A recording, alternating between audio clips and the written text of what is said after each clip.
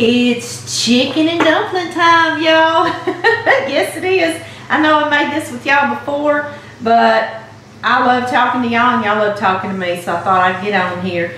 I've been doing quick and easy meals for a while, getting ready, our taxes ready, and now we can cook. We can cook slow. Yes, we can. Y'all see Mr. Chicken? He's just chilling out. He's gonna go in the hot tub. I'm just being silly. I used to do that when I was a teenage girl. I'd put him in the hot tub like that. Silly, silly, silly, I know. So I've already washed him and I've got him in my big stock pot to him. I'm going to put y'all right on top of it so y'all can see the action, okay? Alright, to our clean washed chicken, we're going to add 2 teaspoons of salt. And I use iodized sea salt. It's what I love to get. Right in the pot. We need a good bit of salt. That's a big old chicken.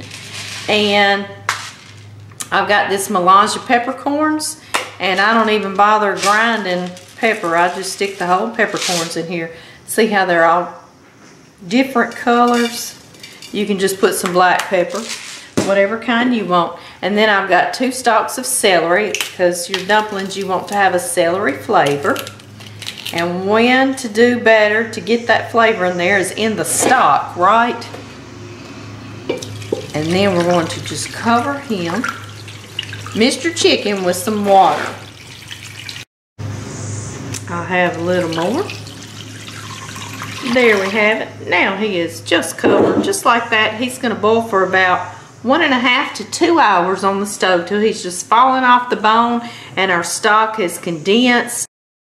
He's just a boiling, guys, and I flipped him over after about 30 minutes, and I'm going to let him do a low boil like this on the other side for about 30 minutes or maybe an hour. Just whenever I get back to him, he'll wait on me. While our chicken is boiling, I want to go on and get my dumplings ready, and I can put them on a pan and I can slide them in the refrigerator and they'll be ready for me to put together this evening. That's what I love about making these dumplings. This little recipe is the recipe my mama taught me, and she taught my little sisters too, and this is what we grew up eating, were these dumplings. And I've only changed very little, and that's at the end. I add a little butter and a little milk. Other than that, this is my mama's dumpling recipe. So I just want to share it with y'all if y'all haven't seen it before, and if you have, you can still stay and we'll do it again together, okay? Okay, y'all, I am going to make a double batch today. That way I don't have to mix them up twice. Usually I'm using less flour, but today's a double batch. So I've got 3 cups of all-purpose flour going in my bowl. I finally got me a big old bowl we can all work with. And to that, we're going to need some baking powder. And I'm using Clabber Girl, and I'm going to do 4 teaspoons of baking powder. One of you saw my cheat sheet here one time. 4 teaspoons written up there. I had done that, and it wasn't for dumplings, it was for something else. That's 1, 2, 3, 4. There we go. And to that, I want 1 teaspoon of salt. So you can have all this back down if you want to make one recipe of my mama's chicken and dumplings. But I'm going to double this recipe. John and I will eat this leftover another night. We sure will. We just love them. I believe this is John's all-time favorite. And I hadn't told him I was making this today, so he's going to be pleasantly surprised. Yes, he is. Y'all see, I just whisked that around to get everything incorporated so I won't have a clump of salt or baking powder. To this, I want to add 1 cup of chicken broth. And I just used a canned chicken broth, or some you might have frozen in your freezer, because our chicken is still boiling right now. But if you wait till your chicken's boiled, you're going to have some fresh chicken broth or stock, either one. Then I'm using vegetable oil. You can use corn oil. And we're going to have, let's see, that broth I told you was 1 cup. This is 4 tablespoons of oil. 1, 2, 3. Of course, the recipe is going to be in the description box on YouTube. So if you don't want to write down, you just go to that description box on YouTube, and there it will be, guys. just like that. And we're just going to start bringing it together like this. Our tender little dumplings.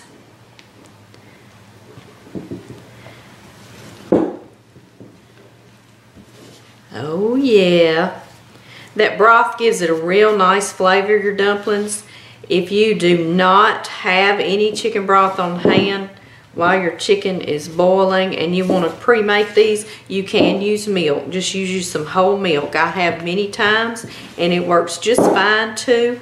I just love the flavor that this chicken broth gives. Now it's time for our hands. The utensils God gave most of us, the best ones, is our hands. I'm just going to kind of bring this dough together just like that. Get all those dry parts with all the wet parts so we can turn this out onto this work surface and cut us some dumplings. Just like that. Perfect. It's nice and tender. It feels so good. Okay, y'all, I'm going to split mine in half so we can work with one little batch at a time. And I'll get this turned out onto the board. Let's get working. First thing I'm going to do is kind of dust my pan so my dumplings won't stick to it, just like that, with some of our flour. We're going to dust our rolling pin too, just like that. Put him right there. Alright, and I did make a double batch, so I'm just going to cut mine in half. That way it's just a little easier to work with on our work surface. Right here, make sure y'all, I'm just making sure y'all can see me. I'm going to dust this. Make sure your work surface is very clean. Y'all know I clean mine with vinegar on here on this wooden surface, and I love that. It dries. It doesn't matter if there's a residue because it doesn't harm us, so I love to use vinegar, white distilled vinegar. There we go. Put a little bit of flour on top, and I'm just going to push it out a bit with my hands, and then I'm going to begin to roll it. Just like that, and I'll turn it as I roll.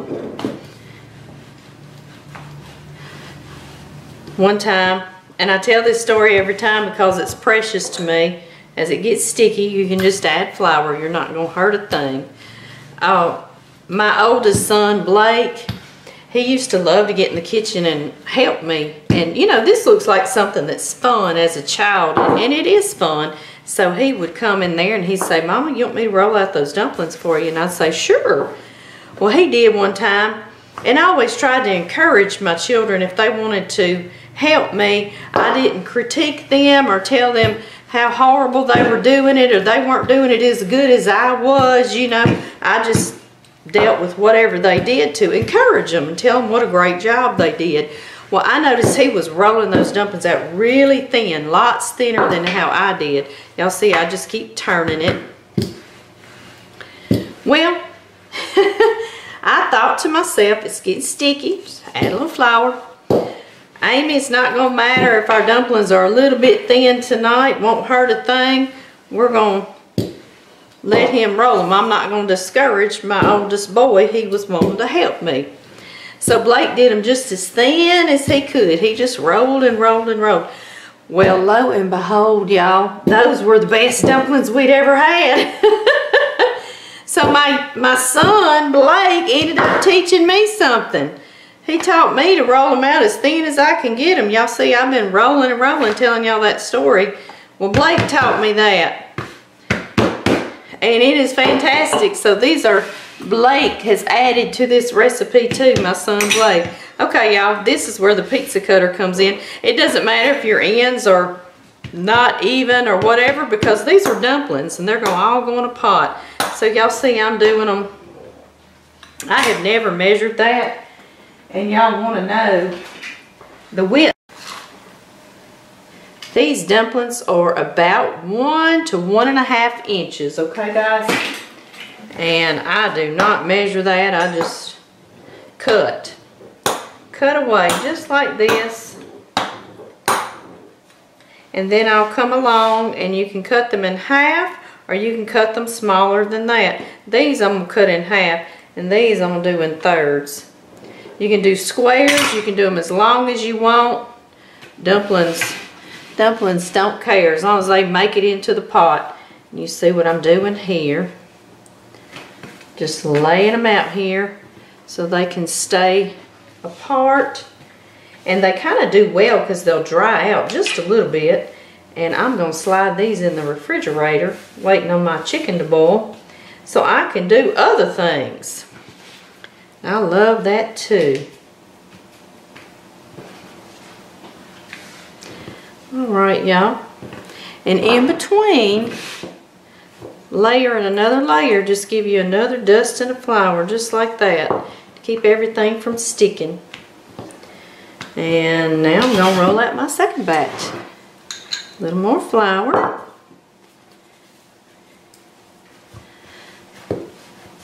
These are easy, very forgiving. You can use those store-bought dumplings that you put in here with this recipe. I have done that in a pinch. Yes, I have. And my mama has too. And those are good. There's all kinds of brands. Mary B's is one of them. And there's more. But yeah, you can do that. My mama even got where she would shorten it sometimes and use flour tortillas. You can tell a difference in that, but it'll work. But it's not these dumplings. My sisters and I did not like that little shortcut. No, we did not. But we ate it and didn't say a word. That's how we were raised. You eat it and you don't say anything. Alright, I got to get these blade thin. Blade thin. One more time this way. You will be ready, buddy. This is very comforting. And when you're eating on the go and running quick meals, sometimes you just want to stop and have a comforting meal, don't you? I know it. It feeds our soul, not just our bellies.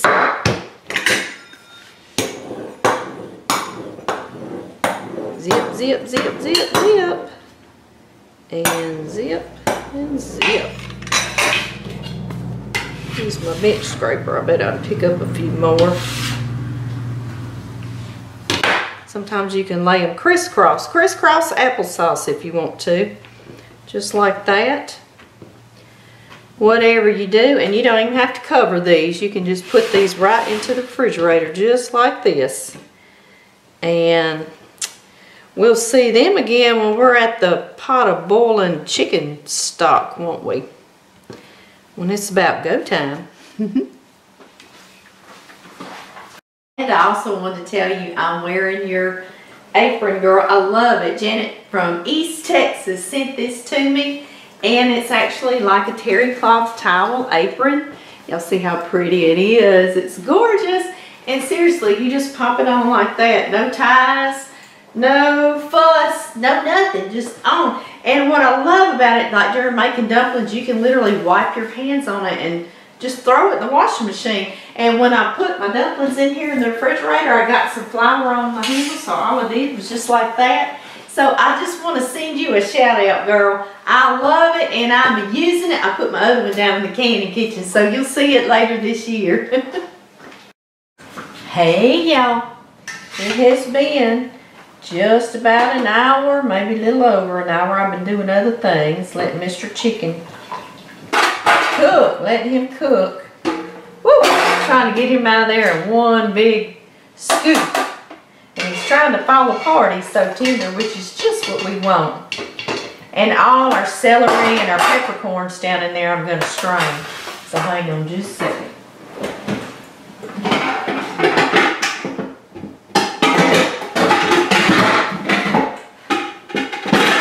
I like to use a big wide mouthed pot, I guess, to do my dumplings, so I have more work surface to drop dumplings. But if all you've got is your stock pot, you can do it in here too, okay? So no sweat. Let me find my strainer. My pot's still really hot. You see that chicken? He's steaming up between the two of us. Or between all of us, I should say. Let him cool for a minute before we debone him. There we go. That gets our chicken stock just Nice and clean. Got all the little giblets out of there. Perfect.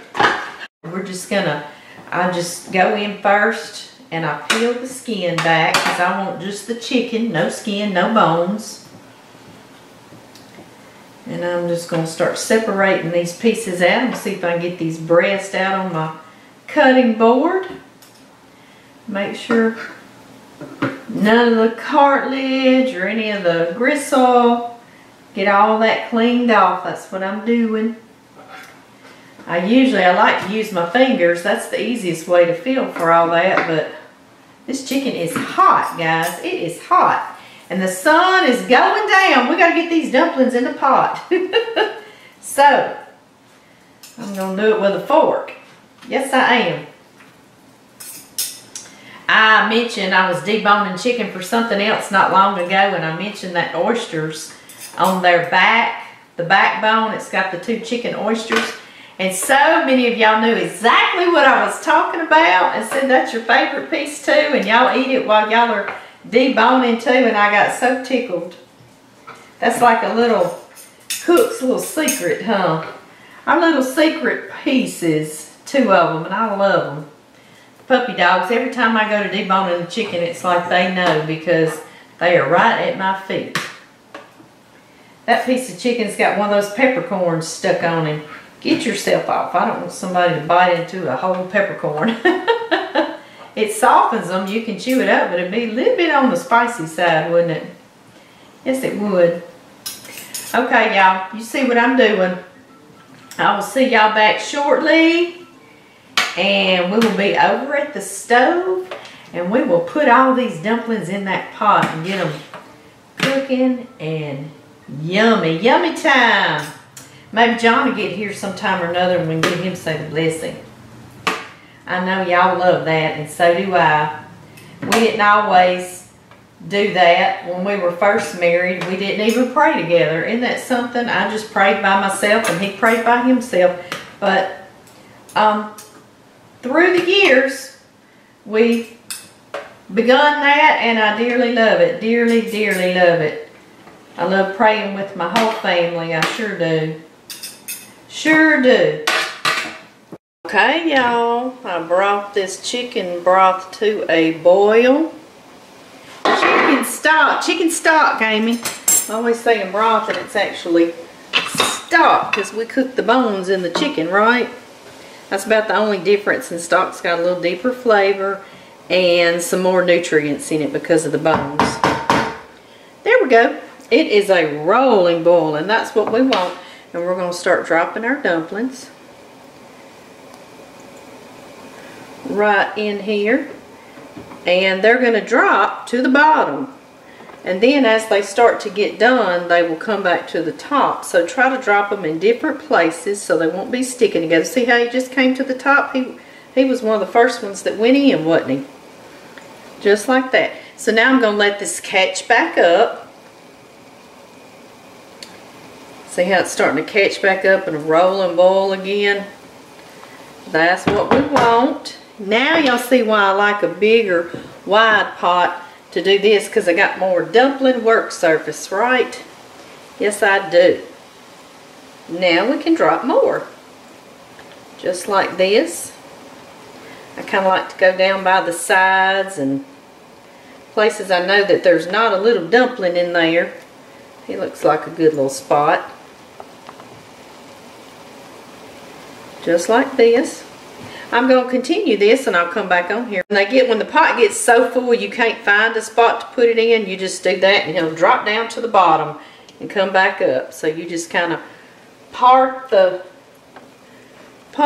chicken stock and drop that dumpling. Just like that. Just gets a little bit more difficult to get them in there. Drop him to the bottom. Drop, drop, drop. In this process, I made a double recipe. It hadn't taken me 5 minutes altogether to do this, okay? So no worries, you can get it together. You know, you can make your dumplings the day before and just leave them in the refrigerator. You sure could. You could boil your chicken the day before. You could just boil chicken parts if you don't want to do a whole chicken.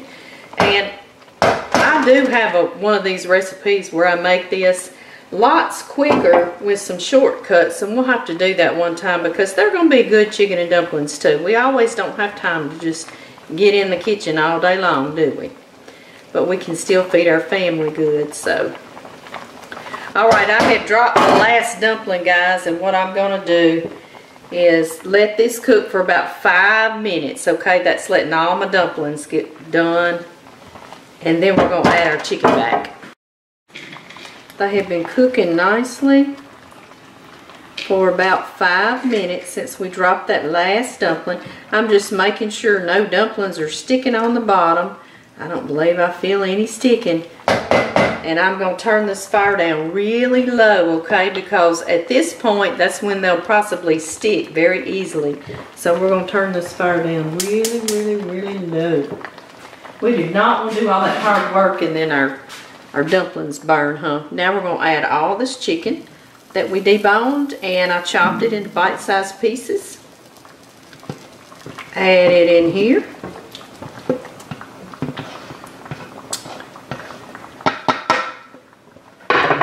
There we go. And to that, I love to add some fresh ground pepper, a good bit of it,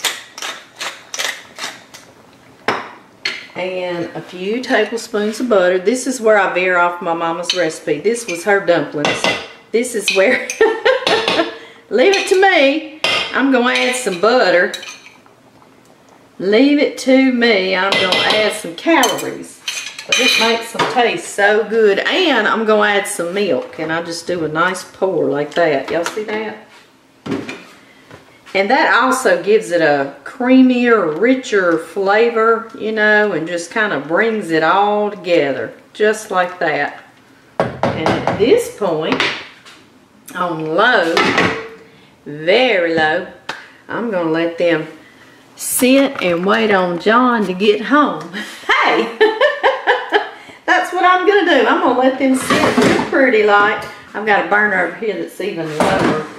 And they're going to sit right there. And when John gets home, we'll ask him to say the blessing over our dumplings. And then we're going to take a bite. Yes, we are. Checking on my dumplings, guys. Waiting on John. He called me and I didn't get to answer right away. When I called him back, I said, sorry, baby, I was deboning chicken. I was going to surprise him. And it just slipped out. So a few minutes later, he texted and he said, are you making chicken and dumplings? So I gave myself away. I was going to surprise him tonight. But anyway, he'll enjoy it just as much. But I kind of gave myself away. I was going to record him when I surprised him with chicken and dumplings. But I'm still going to get him to come on here and ask the blessing over these dumplings. So I'll see y'all shortly. I've got my cornbread ready to mix up. I got my dry ingredients and my wet ingredients, so when you mix them they start, you know, activating. So I'm waiting on that because I want it to be fresh when he gets home. And I got just enough time to get outside and close up my chickens and count all the cows, and I will see y'all in a little while. Woo-wee! Man! What you woo-weeing about? Woo-wee! I see them dumplings sitting nowhere. I had got these out to take a picture of them, and they're nice and cooled down. Won't you come taste them? Yeah. They need a little tasting. They need some tasting, see? Yeah. Ooh, man. Let's see him. Let's see him. Him.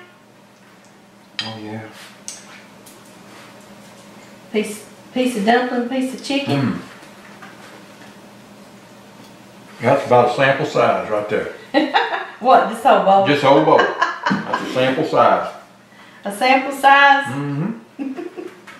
I was going to see if you'd say the blessing for us. And I got us some cornbread in the oven. My mouth was salivating coming down the road thinking about one piece of cornbread. I told everybody how I was going to surprise you with these today. And then you called me and I said, sorry, I didn't answer the phone because I was deboning chicken. I just blurted it out, didn't I? And you figured it out after that, didn't you?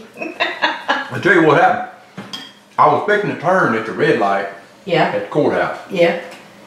And it dawned on me, I was like, she deboning chicken. Hang on a minute. She making chicken and dumplings.